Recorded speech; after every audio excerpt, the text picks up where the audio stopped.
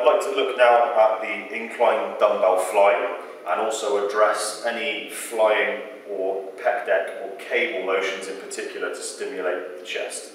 The primary movers of any fly or squeeze pec deck cable movement will be the pectorals. The minor position is where the incline will be hitting. The further down you go for the major pectorals will be a flat or declined position. With a fly or cable or pec deck movement, what you are looking for is a locked arm position that allows the elbow to travel just slightly past the torso.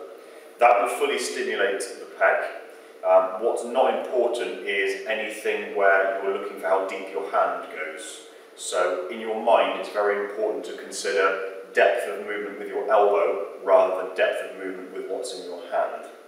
An easy way of maintaining pectoral engagement when you're flying or when you're performing a pec deck or when you're performing a cable is to only think about the movement of your elbow backwards. Do not think about anything from your elbow forwards, as that is purely just a hook to engage with the weight. So if you'd like now to demonstrate the incline fly, a slow negative, so you're always in control of the depth of movement of your elbow,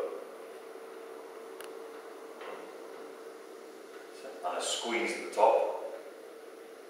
Try not to clash the weights.